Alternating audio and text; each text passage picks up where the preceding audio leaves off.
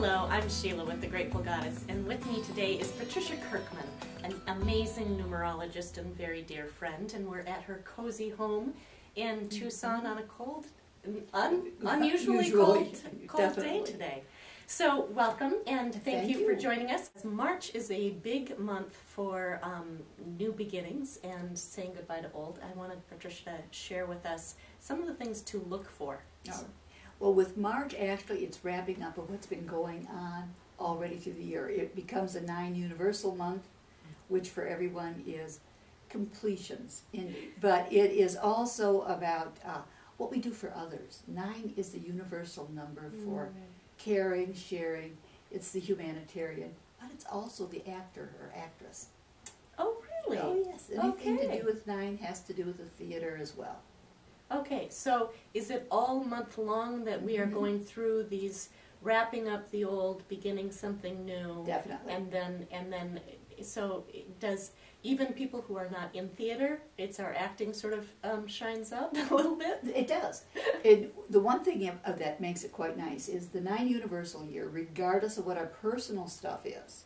Okay. The 9 takes precedent. Oh. For everyone. So we're all going to be looking at things a little differently. You'll see that people may have a tendency for a bit of accident proneness because they'll try to push in too many things, and that's where the drama comes in. As you navigate through the month. I think, considering that we will be finishing up a retrograde, that will start the latter part of February, that paying attention to details of things is extremely important. Anything to do with communications and or signing of papers, etc., will be very much on everybody's list. So don't be surprised if in March you're not redoing what you thought you'd complete at the end of February or the first part of March. But also being big in terms of communication, are there tips of what we should be doing in that regard? During the retrograde period, everything need be face-to-face. Okay. Don't take chances. I would sign no important papers during that period of time because the odds of them having mistakes in them or having some problems that will show up later are quite possible. When we go into the retrograde, we have a shadow period which lasts for about a week or two prior. Then we have the actual retrograde, and then we have the shadow period when it completes. And face-to-face is the best we can do. Anything by phone, you'll find that anything to do with electronics and or communication will act out, will be rather dicey. But it's what we see and how we feel things are. Okay. And there's a tendency, like I said, anything to do with electronics. If something breaks down during the retrograde, let it alone. Odds are, at the end of the retrograde, it may work. Even telephone messages are going to get lost. Numbers will be transposed. We're positive we've got it right. We'll look at it. Oh, yeah, it looks perfect. And then we'll find out afterwards, no, it didn't. Yes. It's got problems. Well, you've been doing this for a long time. How did you come into this line of work? 38 years ago, I was looking for answers, and I couldn't get it from people. So I picked up books, and I started learning from someone that was a very good mentor to me. And I found out that, by gosh, there are answers out there. Anything to do with a person's personal issues, if they are interested in finding out what their personal year is, always take the calendar year and add it to a single number. So in 2013, it reduces to a 6. So the universal year for 2013 is 6.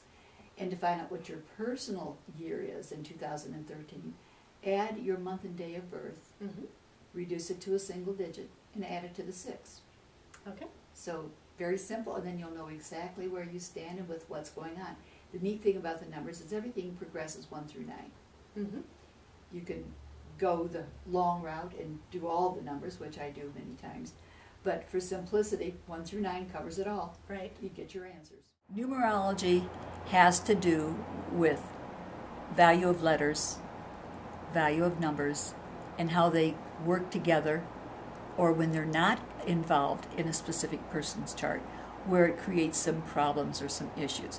But numerology goes back to Pythagoras. And it's actually older than astrology. And so we always find there's always some little tidbit that we start the day we're born working on what we're missing, or our karmic lessons, if you will. And so when someone says, oh, I've got that all my life. No, you don't. You start working on it right from the get-go. The point is sometimes we learn the lessons right away. Sometimes we have other things blocking our way so that they don't become exactly what we want. But as time progresses, we learn how to work with it or handle it better or make major strides forward because other things come to us. Right. So it's a combination. And when we're looking at numbers, it's very simple because we're only using 9 numbers, to be honest. Mm-hmm. I use all numbers, but for someone looking at how to do it better, 1 through 9, we'd reduce everything to a single number, and it's very simplistic. 1 deals with self, it's masculine. It deals with ego, self-esteem, and going forward. 2 is feminine, deals with partnerships and relationships and sensitivity.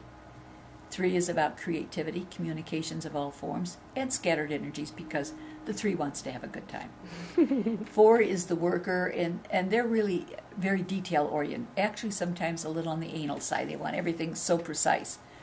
But they're the hard workers and they're the builders. They build a strong foundation. The 5 is about major changes and personal freedom. If there's a luck factor that goes with both the 3 and the 5. So the personal freedom that we get when we're in a 5 is, I want to party, I want to have a good time because I know what's coming the next couple of years is going to wear me out. So then the 6 is about family type relationships, about perfection. It's about being in charge, working with the neighborhood, working with our family in all aspects of things, whether it's our work family, our personal family, or our family of friends. And 7 is our teaching part. It's the student, the teacher, deals with legal issues as well. And our spiritual side is very strong when the 7 is around. 8 is about being in charge, being in control, chairman of the board, president, if you will, and running the show, and that's kind of show me the money. The 9 says you've done it for 8 years now, let's get this all wrapped up and get rid of what you don't need anymore, let's get this basket emptied, so when you go back to your 1, you'll be ready to start fresh again. Numerology covers so many different facets. In fact, the article I just finished, when we're born, the first moment of our life, we are a number. The day we're born, the month we're born, the year we're born. That's our number. We're then given a name, and every letter in our name revolves around a number. Then we get a social security card. Then we get an address that we live in. Everything that we do has numbers. If you buy a TV, it's got a serial number. If you go to your refrigerator and open up, there's a serial number there. So if you look at all the different numbers, they all represent something. And in fact, I was at a gathering one time and they said, well, you can't always rely on numbers. And I said, well, you really can. I said, to the point that I even know that if I see a specific number, I'll know what the check was for. And they go, you can't do that. So they gave me the number of the check they had written. And not the amount, but just the check number. And I sat there for a few seconds, and I said, well, it was for an investment, something to do with a family member. Oh, absolutely not. I said, really? And I said, and what was the check for? Well, I bought some land. When my son goes to college, it'll pay for it. And I said, excuse me, point made. Right. And everything we do, whether it's positive or negative, it has a number involved. So when we talk about our personal year issues, if we have that covered in our name, because if we're missing a specific letter, we'll say, if, for instance, we're missing B, T, or K, that revolves around the number 2. And if that be the case, then it would be a karmic issue for that individual. So when they're in a 2-day, 2-month, or 2-year, they would have more things to work off of or work on. With the numbers that way we can tell what time that we'll have more of a problem or when we're going to have more of a positive side. Say if a person is in the design business and their 3s, and the number 3 represents creativity, communications, and things of that nature. And we'll say that in their particular case they have 4 3s in their name. That tells me that that person is extremely creative, and their work should always have something to do with either communication and or design of some fashion. And I'll have people that will have 4 or 5, and I'll tell them right off the bat before looking at anything else, are you in sales? And the first thing is, well, yeah, how did you know that? because they're very gifted in that, and we are creatures that go towards the things we're gifted in, even though we don't realize we're doing it. Mm-hmm. So with taking a look at things, well, we could just take a look at your chart if we'd like.